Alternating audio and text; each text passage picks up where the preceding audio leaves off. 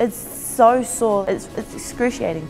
My team, they're all feeling the same pain, they're going through the struggle that I'm going through. If we can do it together as a team, we make ourselves stronger to beat our opponent.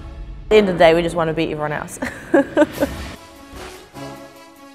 The session when coach comes down to the tauranga is pretty brutal. He's pretty relentless on us. He just doesn't give us any rest time. So we'll do a 200-metre shuttle, and then he says, all right, we've got 30 seconds and you've got to do that again.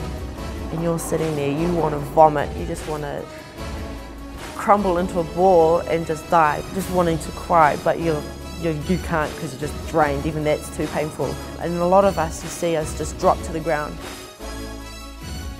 It's training 6 times a week and we're away 3 weeks out of the month. And I'm a really whānau person, I love being around my family. It's really hard because we miss a lot of family times and a lot of family crucial moments like birthdays, funerals and things like that.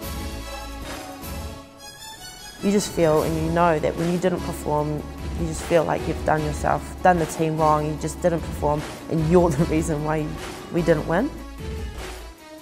Without high performance, I wouldn't be where I am today. They've helped me come back from recovery, they've helped me come back from injury and just mentally helped me get over those mentally challenging times of being injured. It's good to have talent, but if you've got that hard work, that hunger and that fire within you to really work hard and get yourself better, then you'll go as far as you want.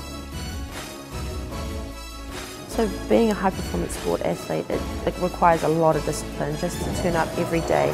You're in pain, you're drained, you're mentally drained. And just to come back into the training program, training arena and just give it your all.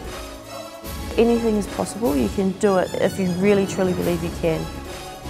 I love this game and I'm thankful that my coach is here yelling at me, making me want to spew. So when I get to Rio, I'm going to stand there and be like, yep, I've done everything I can.